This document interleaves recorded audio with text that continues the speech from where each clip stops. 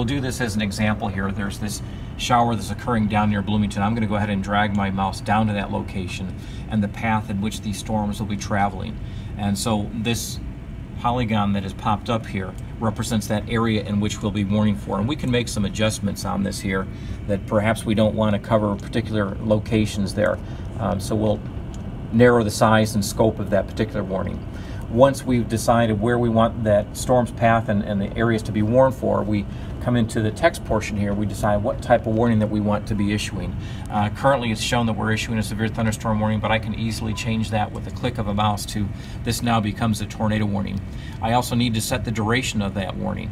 And in this case here, it currently shows 30 minutes for duration here. I'm going to bump that down to 20 minutes. And when it did that, it shortened the length of this arrow here, which shows in the course of the next 20 minutes, this is where the storm is at now. This is where it'll be 20 minutes from now. I go into the various elements that will be included in the warning.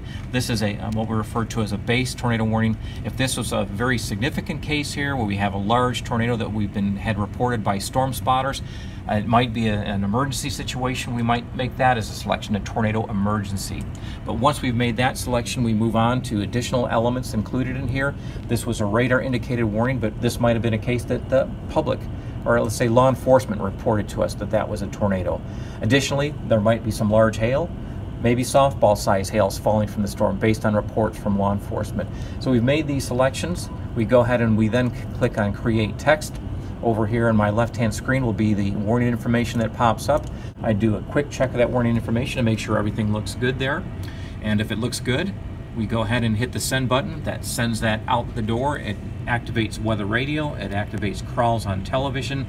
It's activating the wireless emergency alert system for anybody who is inside that polygon area that was warned for.